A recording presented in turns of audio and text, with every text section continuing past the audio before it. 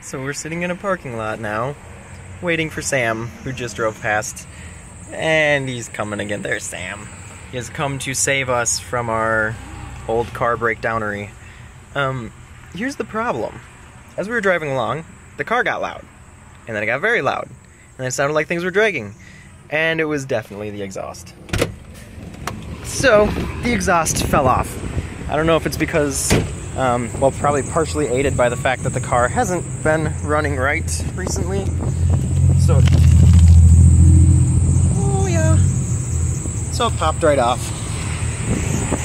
We have the tools to fix it though.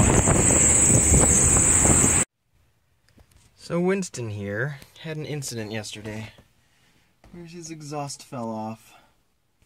Which was fun, because we were in the middle of Madison. But I have to move Winston. And the advantage of that is, I can show you what an open header 1970 Mercedes-Benz 250 that runs kinda like shit sounds like. If it'll start, we'll see.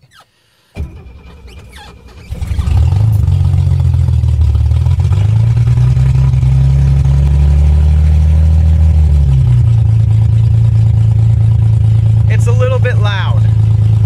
Just a little bit.